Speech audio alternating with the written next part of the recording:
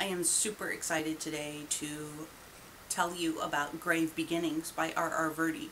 I originally read this book back in January of 2015, and if I knew you were a fan of the Dresden Files, I would plain flat hand this book over to you and say, you have to read this. You'll enjoy it. It's written in essentially the same style. However, if you're not a big fan of urban fantasy or haven't heard it, then let's go ahead and talk about it. The very first character we meet, of course, is Vincent Graves. He's the main character. And right off the bat, we discover that he is a soul. He bounces from body to body, solving murders that occurred under strange and mysterious circumstances. You try saying that 5 times fast, it's hard. Anyway, as he goes through, we discover that that is basically his job, and he died under those same circumstances quite a while ago. And he has since jumped from body to body to solve the same crimes. Strange and mysterious circumstances is essentially code for you got killed by a supernatural being, or as Vincent likes to say it, ganked. One thing that sets Vincent apart and makes him a real neat character and makes R.R. Virdi's writing unique is his sense of humor. And I'm going to go ahead and read a little bit of the first chapter. You can actually see this on the Amazon look inside bit, so I'm not giving anything away. And it says here, I am a soul. We're all souls. You, me, that annoying kid next door banging on his drums at 2 in the morning because he didn't take his ADHD medicine. The difference between everyone else and me is that I'm only a soul. Simply put, I'm you without the body. See, you're not really a person with a soul inside you. You're a soul with a physical form to play with. It goes on from there, but he sort of plays with language now and then, so I definitely don't want that on my channel. However, all the language Vincent uses, in my opinion, is appropriate for the situation he is in. I mean, his job is to come back and face these supernatural beings that killed the poor person he is now inside of. He calls them meat suits. And solve the crime so he can move on to the next one. He is not amused by that, by the way. Next, we finally meet Church. He kind of comes and goes in the book. He's not a huge character, but he is the one who basically brands Vincent with a magical countdown tattoo. It tells Vincent exactly how much time he has to solve the murder. I'm not quite sure what happens to Vincent if he fails. I might have to ask the author, but I'm not sure he'll tell me. And he also hands Vincent over the journal that Vincent has been creating since he started the job, which was a long time ago. But it helps him also remember all the supernatural beings he has come into contact with in various ways to contact them or take them down. And it plays a very important role in Vincent's job.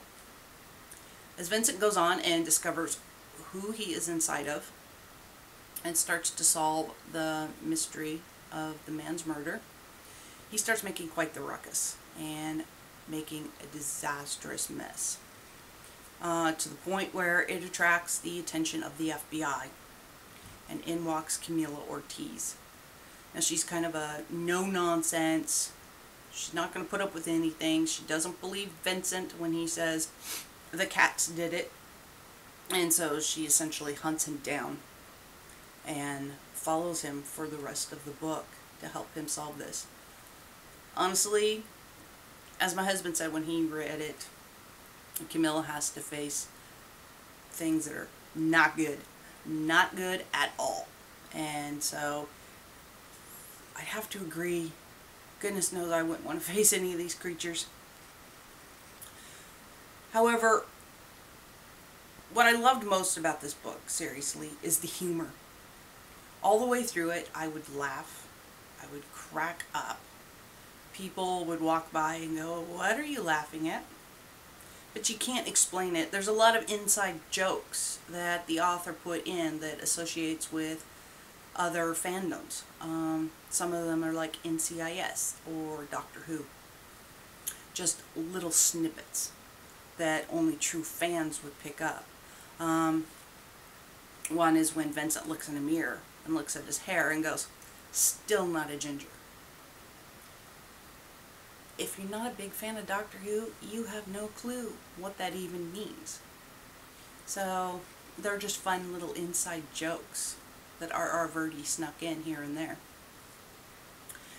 When I first started reading this book, I honestly didn't know what to expect. I'd only read one of the Dresden Files at the time, and I wasn't impressed.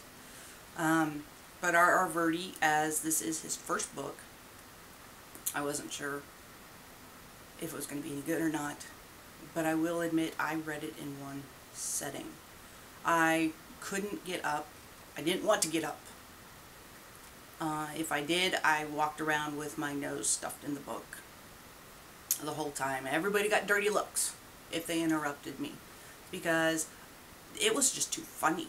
And it is action-packed from the very beginning, when he's buried in a coffin and has to bash his way out, all the way to the very end, where I'm not going to tell you what happens. I'm not that kind of reviewer. You're just going to have to find out. However, the humor is great. Ortiz is usually not amused with his sense of humor, but she can give back just as good as he can give. But all in all, it is a terrific book. His second one, Grave Measures, is due out at the beginning of next year. It was originally supposed to come out in February, but it looks like it's going to be more like March. I personally can't wait. I'm definitely a fan of R.R. Virdi, and I've since become a friend, actually. I love independent authors, because you can become their friends. Anyway, so it's been a lot of fun, and I also happen to know he has a third book. Not of the Grave Report series, but of a new series, also scheduled to come out in 2016. So it's going to be a really big year for him. I definitely, I hate saying I highly recommend, because that doesn't stress strongly enough how I feel about this. Go out to Amazon. I'll put the link down in my description. Get the book. At least look at the look inside and see if his sense of humor is something you can relate to. Some people might not like it. It did come out in print recently, and I thought that was pretty exciting. As a matter of fact, I already have my copy. And so, read him. Read this book. Follow R.R. Virdi. He hasn't been discovered yet by the traditional publishers, but honestly, I think it's just a matter of time. So get in on the ground floor while his books are still reasonably priced, people. And that's all I've got to say about this one. Definitely read this. Thank you. Make sure you follow my channel so you don't miss any more reviews. And be sure to check out my website so you can see all the other reviews that will not be recorded. And I will also include a link directly to the Amazon page for Grave Beginnings, so you can check it out for yourself.